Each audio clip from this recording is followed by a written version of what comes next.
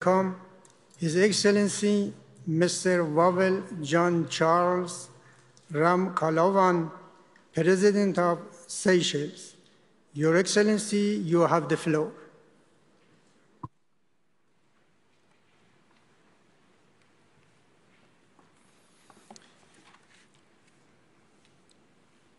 Mr. President, Excellencies, ladies and gentlemen,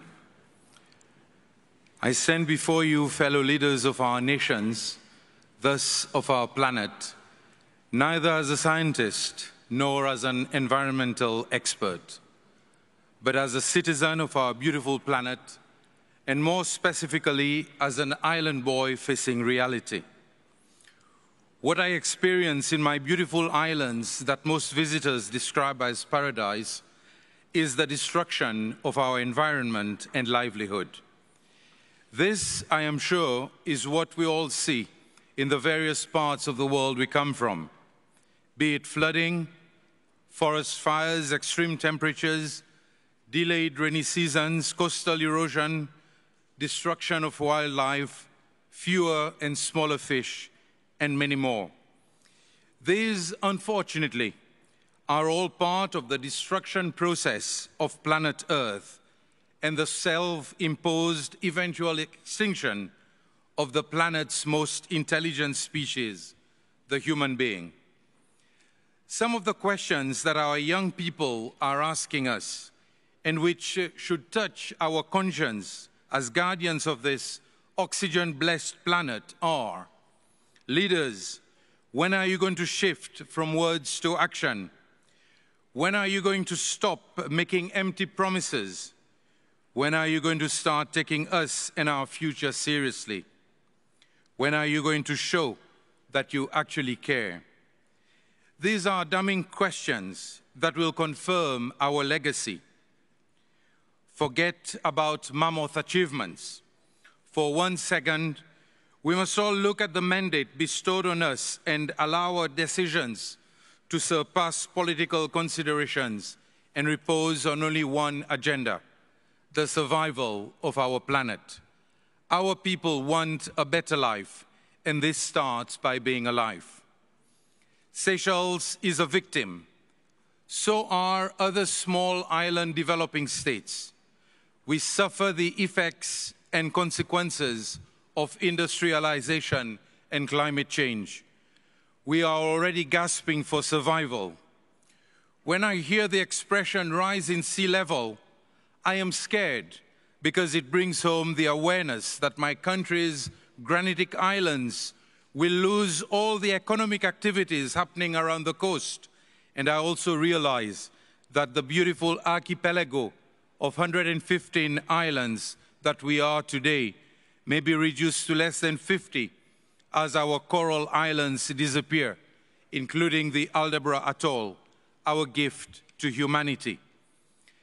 Fellow leaders, from the Seychelles, our message is simple. We have to act immediately.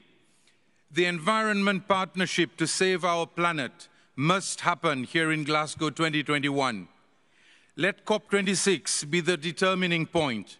Let the change be a real one. Let the paradigm shift happen. May the industrialized nations understand that they cannot continue polluting without reserve. May those who exploit without thinking of tomorrow stop.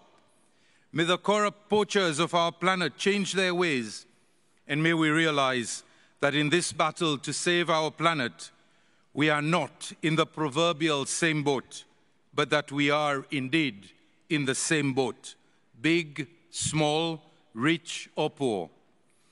The disaster experienced by COVID-19 will be seen as but a breeze. For COVID, the world came together and developed the vaccine.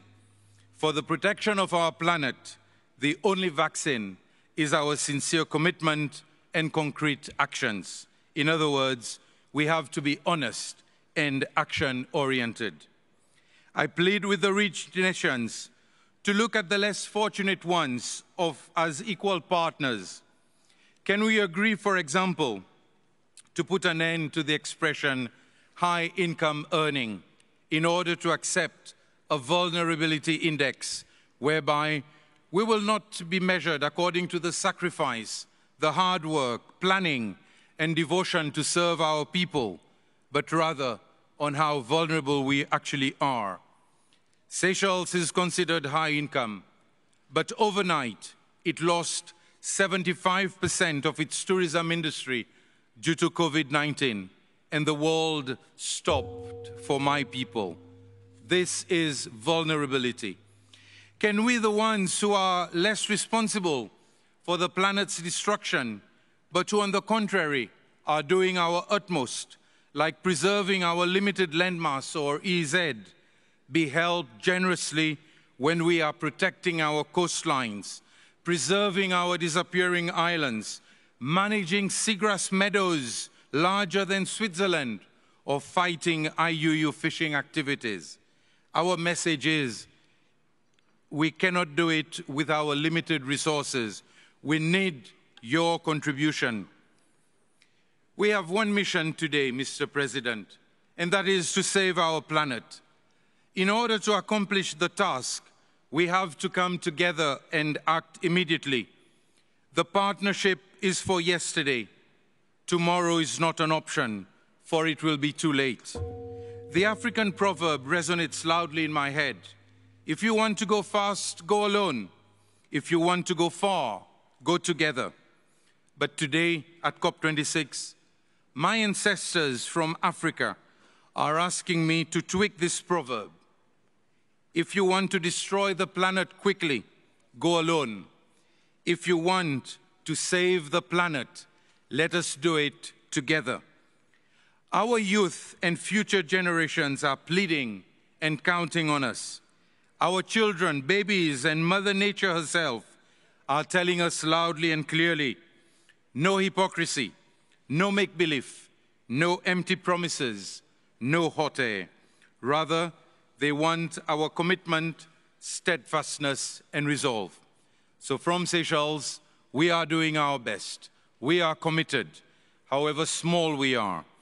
Let us not disappoint our youth and the world, but rather, as one human race, let us save our habitat, and by doing so, let us save our planet and ensure the survival of our beautiful Mother Earth. The time to act is yesterday. I thank you.